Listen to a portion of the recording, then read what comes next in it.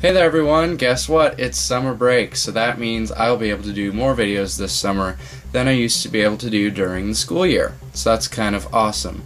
So the first video I'm going to be doing this summer is this video, and this video is going to be really fun to try to cut and edit together later today because it's over the application called Synergy. Now what Synergy does is it lets you use one keyboard and mouse connected to one computer to control 2, 3, 4, as many computers as you want to.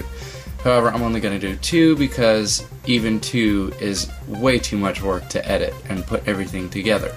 So, how do you get Synergy? Well, there are download links in the description for Mac and PC and various distributions of Linux. When we're on the PC part getting it, it will have all of them. However, for the Mac, we don't use the normal Synergy. We use something called Synergy KM. Now Synergy KM basically puts a preference pane in so that you don't have to go through the terminal and do all that stuff. So, click on the download button on the Synergy KM download site and wait 5 seconds for the link to come up, or whatever, and then it will download. Okay? So, after it is done downloading, which we'll just give it about 5 more seconds here and it should be done. And there we go, it's done. You'll get a little window called Synergy KM version number whatever installer. Just double click on the installer, click open, choose what you want. You can choose to install Synergy for current user, for all users, or uninstall. I'm going to install it for all users and hit install. And I believe when you use all users you must enter your password. And I just did an upgrade, so I don't really know what it does with the full thing, but after you're done you can just close out of everything and go into your preferences. Now in this video I'm going to be using the Mac as the host because I just find it way easier. So go into your preferences and you will see a new preference pane called Synergy KM. Now this works on 10.5 and 10.6 and it should work on 10.7 when it comes out. No promises though. So, when you get it, you will have this little window here. Location default. General, you can turn Synergy on. You can choose to connect to something or share one. You can change the logging level, which I don't really even care about that. And you can tell it to show it in the status bar up here. Oh, there it is. So there it is, and we'll just go to the server configuration, and I've already set this up. But basically what you do is you go here, you click the plus button, you name the screen, so we'll name this one Ubuntu, and then you can go to the options, you can change what the keys will do, you can go to the screen aliases, and then this is where you have to be really careful. Normally people just use the IP address, but that usually changes. So what you do is you find the host name of the machine that you're on, which depending on what machine you're using, it's definitely going to be different to find it. But for a Mac, you find it by going to the preferences and then going to sharing, and then actually let me just do this. You go to sharing and then you go edit, and this is what you will type in, mini.local for mine. Okay, so let me go back to here. It didn't save it, so Ubuntu, screen aliases, add, it would be ubuntu.local or whatever I name it. Hit done. And then there's more options here if you want to do stuff, but after that it should work, and then you just hit apply now and it will add any machine whose host name is ubuntu.local to the right of Gavin laptop. Now I don't really have Ubuntu set up for that, so I'm just going to use the laptop. So you can see I have the Mac Mini on the left and the laptop on the right. So we are all set up on the Mac. So we're going to go over to the PC now, and we're going to download Synergy on the PC. So if you have Windows, you can choose here. If you have Mac, use the Synergy KM that we talked about earlier. There's Ubuntu and Debian and Fedora and Red Hat.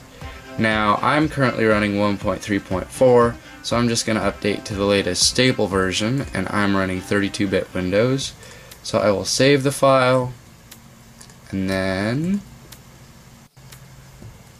once it's done, you just double click on it and it should just open it, but mine doesn't, so I'll have to double click on it here, click run, and then it will take you through all this. You just choose where you want to install it, and it will take a little bit to install, and then once it is done, you will get this window and it will just say close, and then you're done. So we're going to set up Synergy on the PC now. It should show up here. If it doesn't, just go and search for it.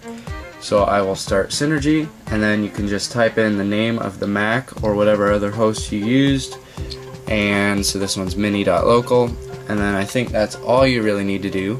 And so we'll just hit, actually we don't hit anything yet, we go back over to the Mac.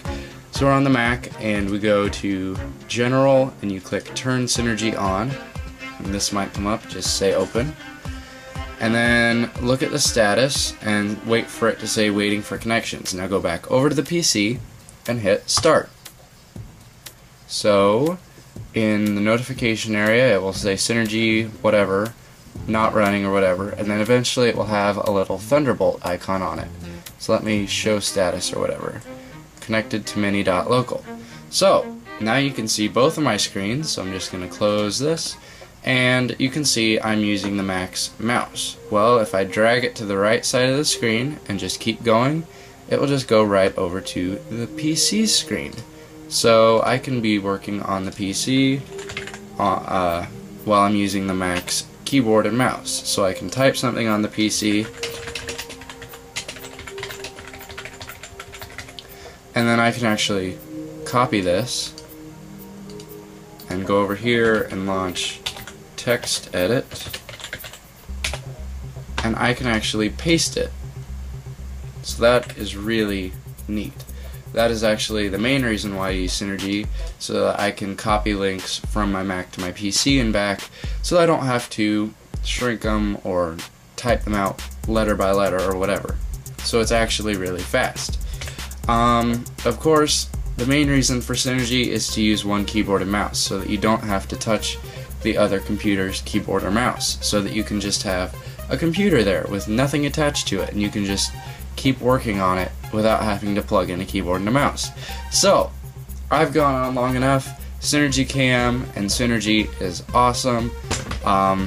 Also, I kind of forgot to mention this, you have to keep both the computers on the same network. That's something that people really try. I don't even know why they try without that, but you have to have them both on the same network. These are both on the same wired network connected to the same router, and I don't know, maybe you can get it over wireless. I've never really tried, but if you try to do it over wireless, don't come whining to me when it doesn't work, because I can't guarantee it will. So anyway, that's about it. Thanks for watching this video. I look forward to making more videos this summer than I did over the normal year, and hopefully you will see me around here a lot more often. So thanks for watching, and I'll see you next time.